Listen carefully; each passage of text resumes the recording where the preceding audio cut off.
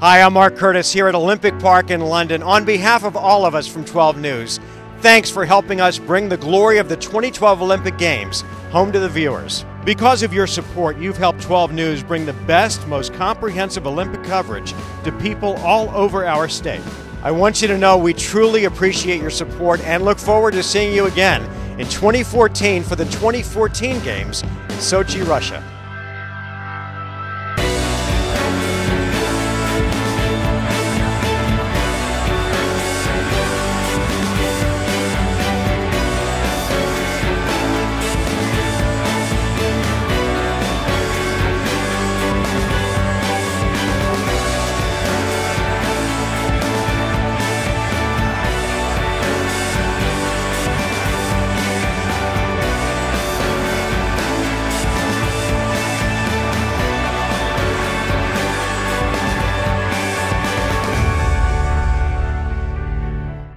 Well, the medal count is still a tie between the U.S. and China in total medals, but the Chinese have more gold.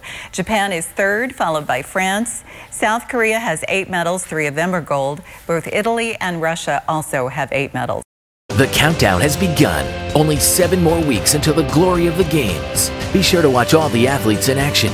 Your local Valley Kia retailers are pleased to bring you 12 News' broadcast of the London Olympic Games, opening ceremony July 27th. Today's 12 News medal count is brought to you locally in part by Kia Motors. To learn more, visit phxkia.com. Today's Olympic coverage on 12 News is brought to you locally in part by Kia Motors. To learn more, visit phxkia.com. And T-Mobile. Test drive our nationwide 4G network.